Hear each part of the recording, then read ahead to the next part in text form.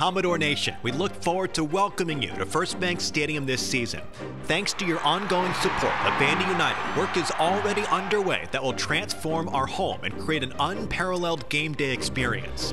While we're busy daring to grow, we want to share some important temporary changes in how you reach your seats after parking in the 25th Avenue garage.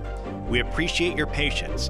By working together, we ensure that Coach Lee and the Commodores will continue to enjoy the First Bank Stadium advantage this fall.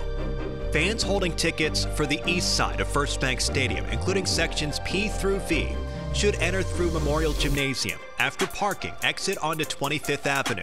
Proceed north, passing Hawkins Field to Memorial Gymnasium. Signage will direct you to your entry point. Fans holding tickets for the west side of First Bank Stadium, including sections A through G, the Bridge, and Suites, should enter through the William R. Frist Family Gate at the stadium's southwest corner. This is near the intersection of Jess Neely Drive and Natchez Trace. If exiting the garage to the north, proceed west on Jess Neely Drive to the Frist Family Gates. If exiting the garage to the south, continue south on 25th Avenue for approximately 150 yards.